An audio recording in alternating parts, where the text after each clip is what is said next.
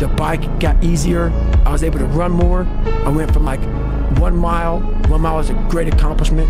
2 miles, and then from 2 to 3 was a big one. Then I went from 3 to 6. And then, like, they have a warning order that they give people to get ready for buds. And the whole thing was running 6 miles 5 days a week. And that was my goal.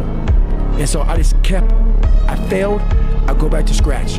I use some positive motivation. I have like one day where I'm like fucking defeated.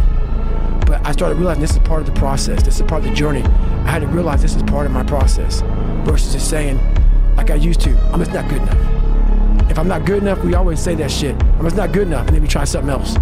I'm gonna fucking make myself good enough. And that became my mentality. I'm gonna make myself good enough. And so I'm misunderstood a lot, but that's all it came down to. I made myself good enough. And the days I couldn't run that far, the next week, I would do 2-a-days. So like on the running, if I ran a 1/4 mile, I wait a fucking couple hours, it'd haunt me, bother me. I try to run a 1/2 mile the next time, same day.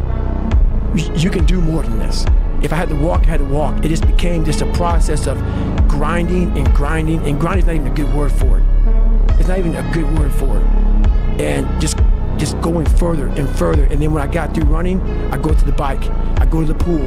If I got tired somewhere, my legs were tired, I go to the gym. And I developed this crazy workout where I was doing volume, like 200-300 reps of like very lightweight. People always say, how come you don't have any like loose skin? My workout routine in the gym became sick.